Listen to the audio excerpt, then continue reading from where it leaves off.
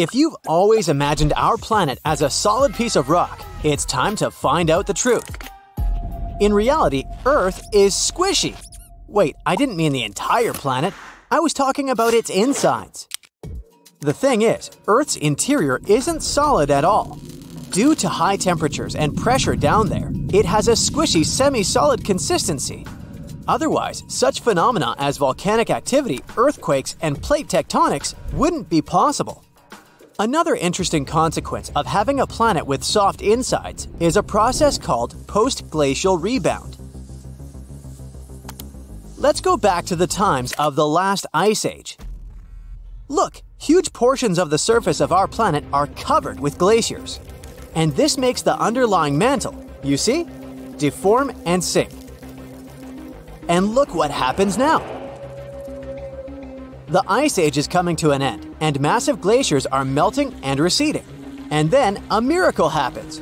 The mantle starts to slowly rebound back to its original position. And probably the coolest thing is that this process is still occurring in such regions as Greenland, Iceland, and Scandinavia. The land there keeps rebounding from the weight of the giant glaciers once covering these areas. And since we're talking about ice, you should know that Antarctica is home to the largest ice sheet on our planet. It contains a mind-boggling 7 million cubic miles of ice. And that, my friend, is 70% of Earth's freshwater and 90% of the planet's ice. Now, I've got some shocking news for you, so hear me out. Earth is flat. Heh, gotcha. Just kidding. But even though our beautiful planet isn't flat, it's not round either. You see, Earth's rotation makes the planet flatten at the poles and bulge at the equator. But all these nuances are too insignificant to be seen in Earth's pictures taken from space. That's why to the human eye, our planet seems to be perfectly round. By the way, the distribution of mass on Earth isn't equal either. You know, with huge mountains in one region and mostly plains in another. These differences in mass cause small variations in the gravitational pull. Brace yourself for some disturbing news. The moon is drifting away from us. Yes, you've heard correctly. It happens at a rate of 1.5 inches a year. What's the reason? You might have heard that the moon pulls on Earth's oceans, which creates powerful tidal forces producing a bulge of water on the side of the planet facing the moon. But this bulge also influences Earth's natural satellite. It creates gravitational pull that makes the moon accelerate and move further away from Earth. You can notice this slow but sure drift. And still, in millions of years, it'll probably have a significant effect on Earth's rotation. Not only the moon, but also Earth's magnetic pole is trying to change its location. Unlike the geographical North Pole, which is a fixed location, the planet's magnetic north wanders. Around 30 years ago, it was believed to lie in Canada, about 990 miles south of true north. But soon, scientists realized it was actually moving at a rate of around 9 miles a year. Even more bizarre, since then it's sped up and is now moving at more than 30 miles per year. Outside of the Antarctic dry valleys, the Atacama Desert in South America is the driest place on Earth. It stretches for more than 38,000 square miles, but only gets 0.4 inches of rainfall per year. And still, despite these incredibly harsh conditions, a number of unique plants and animals manage to survive in this region. And have you seen its stunning landscapes? All those geysers, salt flats, and towering volcanoes? No wonder it's a popular travel destination.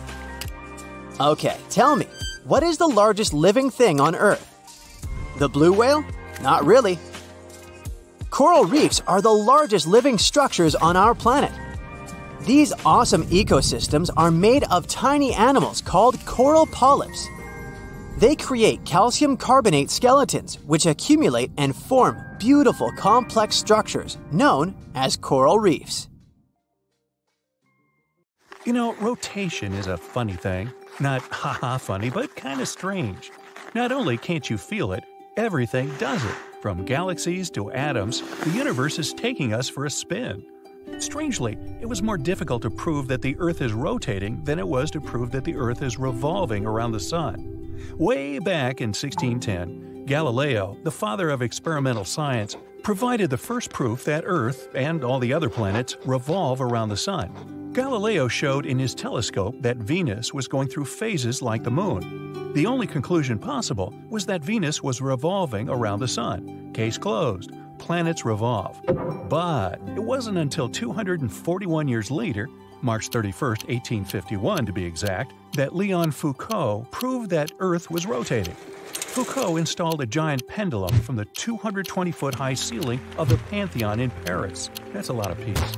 An assembly of scientists and journalists watched as the floor turned beneath the giant pendulum. "The Earth turns," they shouted, mostly in French. Another strange thing about rotation is that although the Earth is rotating at a constant speed, the surface of the Earth is moving at all different speeds at all different latitudes. The same is true for every planet and star.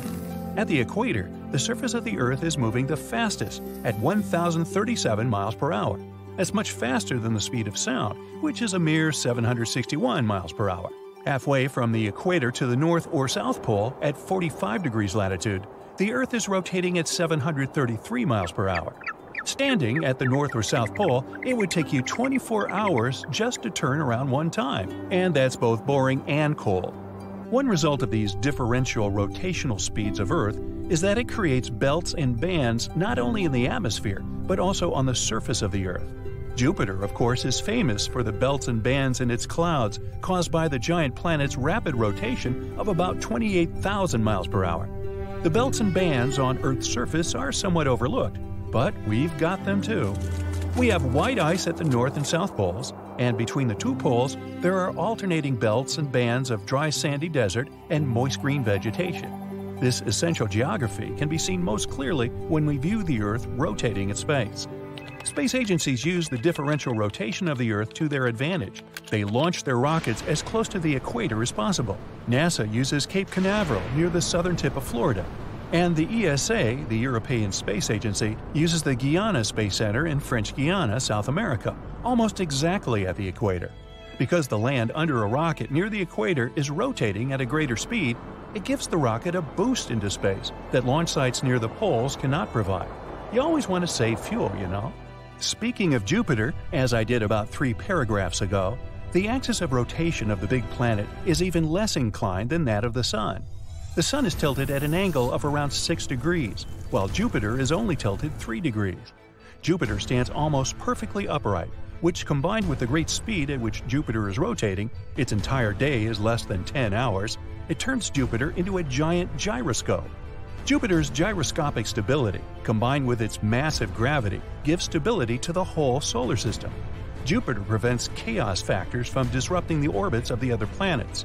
In other words, without Jupiter rotating like a stable gyroscope, the solar system could never have stayed intact for the billions of years that it has.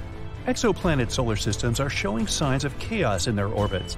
They could use a gyroscope like Jupiter to hold them together. Rotation is the real hero here. As for the Sun, its differential rotation has a big effect on its sunspot activity.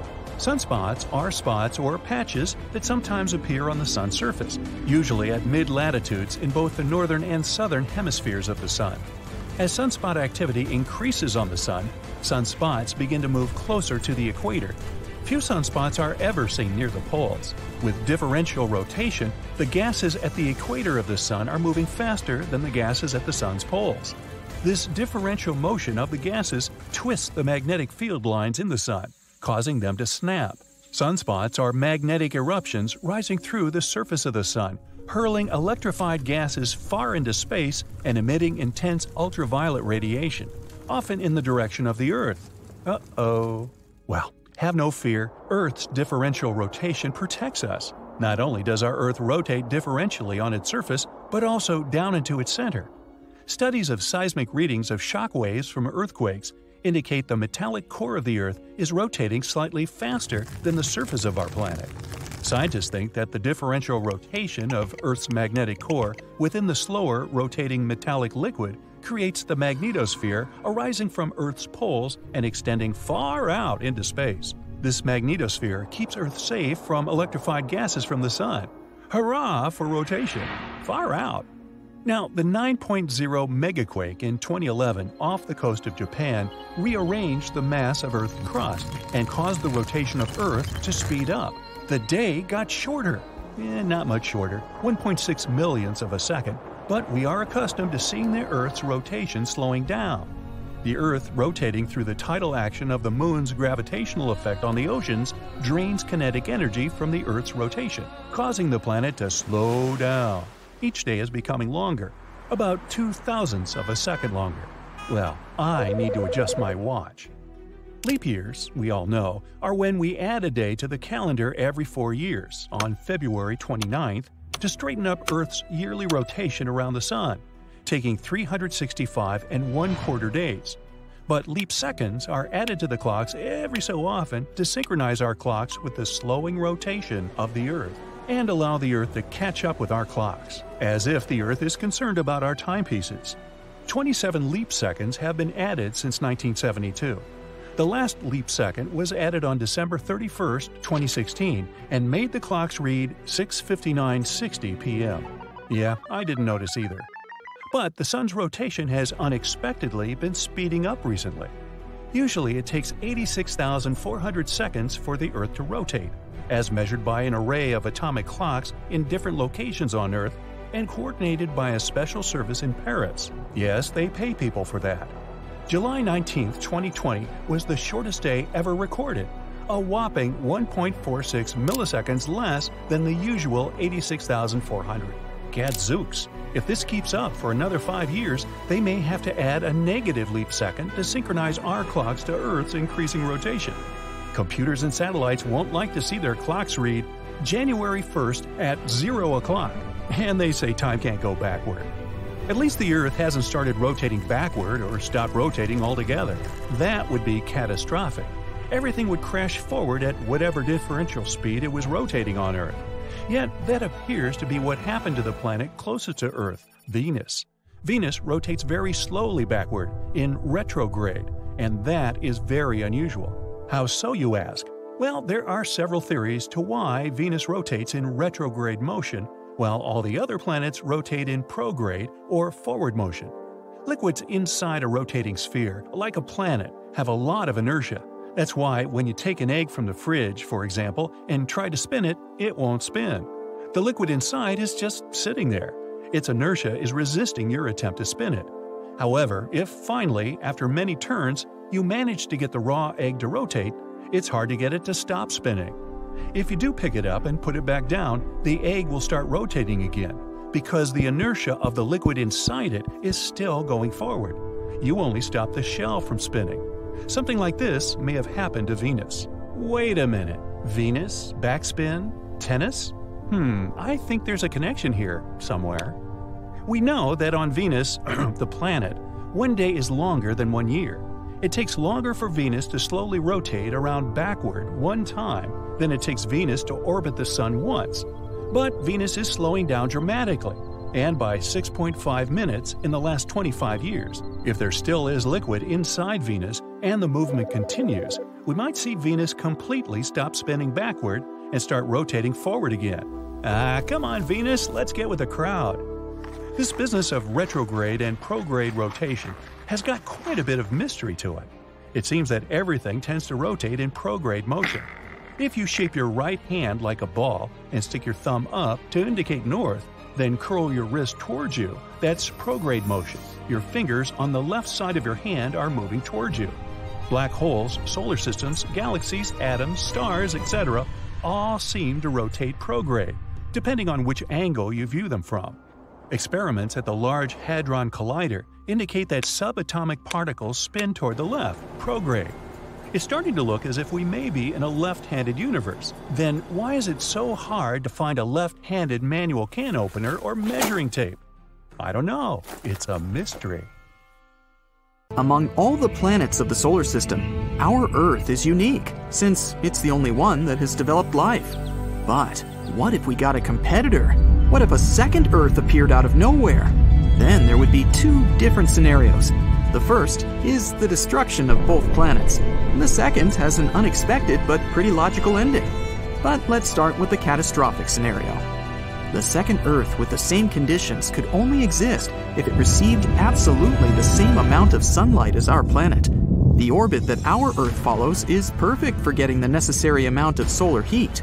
If we were a little further away, the entire surface of our planet would resemble Antarctica. And if Earth were a little closer to the sun, we'd all live in a huge desert, inhabited by very few living beings. So, for the second Earth to be identical to ours, it would need to follow the orbit of our planet. Two massive objects can exist close to each other. The union of Earth and the Moon is a great example.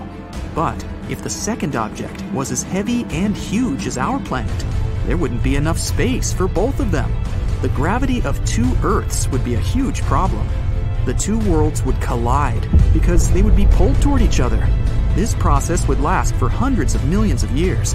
And in the end, the two planets would transform into one giant world. And their remnants would be flying around the newly formed planet, resembling the rings around Saturn. Or one of the planets would push the other out of its orbit. In this case, one of the Earths would hurtle toward the sun and burn like a match in its atmosphere. It's also important to remember that Earth is moving at a speed of 67,000 miles per hour at all times. This is more than 80 times faster than the speed of sound. And now, imagine two huge planets that are flying toward each other at such a speed. Even a microscopic organism living in the mouth of a volcano wouldn't stand a chance to survive the collision of two Earths. Even the Moon would be torn to pieces by the blast wave. But let's imagine that Earth's twin is following another orbit, somewhere between Mars and Earth. Even in this situation, people's lives would change forever. By the way, the theory that Earth might have a twin appeared long ago. Scientists of the past believed that the second planet could be hiding on the opposite side of the sun. Thanks to modern technologies in astronomy, we know this theory isn't true. Otherwise, our telescopes and other equipment would have already caught some signals from this planet. Scientists study space objects thousands of light years away from us, so they would definitely notice another world in the neighborhood. But anyway, let's imagine that the second Earth does exist, and we've discovered it recently. The entire field of astronomy and astrophysics will immediately receive hundreds of billions of dollars in funding. The study of Earth's twin will become a priority goal for people. Experts will put forward hundreds of hypotheses about what the second Earth looks like and what's happening there. The planet is almost at the same distance from the sun as we are. This means the weather must be the same there. Soon, scientists find out that Earth's doppelganger has liquid water and continents, but they aren't like ours. Their shapes and location are different. Most likely, life exists there too. But what is its origin? There's a hypothesis that life on our planet appeared thanks to amino acids brought here by a meteorite. It's highly improbable that the same thing happened to another world. Life most likely emerged there in a completely different way. Perhaps the fish didn't get out of the water on that planet, and the first intelligent creatures appeared in the ocean. These could be amphibians with scales and fins, or octopus-like monsters with huge tentacles. Fish on the second Earth could have come out of the water and grown limbs. But what if they didn't like walking on the ground? Then, this world might be inhabited by intelligent bird people. Or, life could have originated deep in the soil. Then evolution would create humanoid moles or highly developed worms. To find out for sure, scientists send a rover there.